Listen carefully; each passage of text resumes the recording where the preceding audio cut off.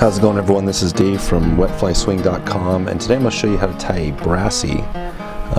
We're tying with a C49S mustad. This is just a curved mustad hook here, and I'm using 70 denier ultra thread. And I'm going to start tying right behind the bead, and we're just using a plastic bead here to mix it up a little bit.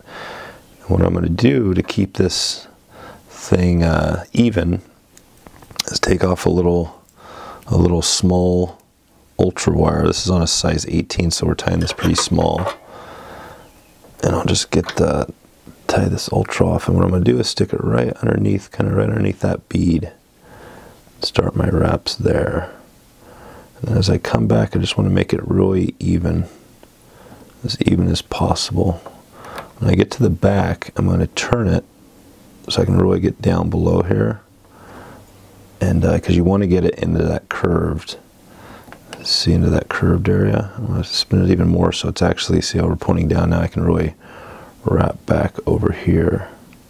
I'll go all the way to the back, right about there, and then we're just going to come right back all the way to the front, right about there, and then I'm going to start wrapping, and do your best to keep this even. So I'm going to start one there, put them right back behind it, right next to it.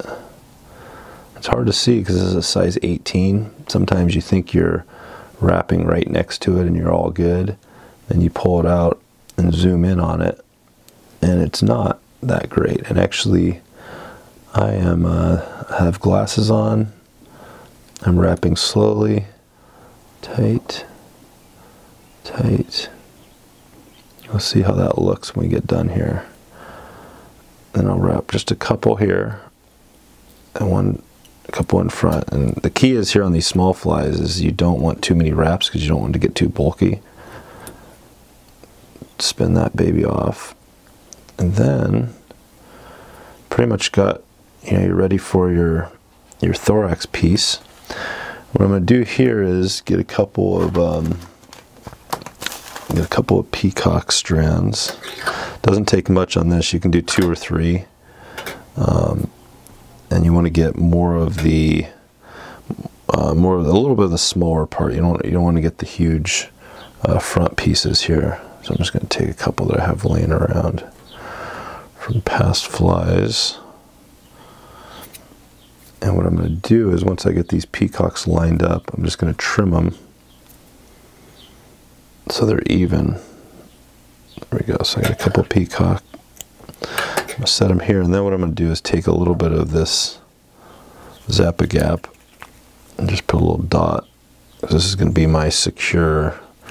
This is going to be like my head cement, essentially. Take a little dot of that. We'll put that right on there. You don't need much. And then we're going to go back to our peacock and get that really even so we can tie it right in. And then we're just going to get that right there. Get it right to where we want it. And then it's just going to take, basically, that's a little small guy, and then we'll cut that off. It's only going to take 2 or 3 wraps. So there's 1, there's 2, might do 1 more. I think we're going to stick. I'll try to squeeze 1 more, kind of a half wrap right there. And then get that in there. Just again, a couple of quick wraps here, 1 in front.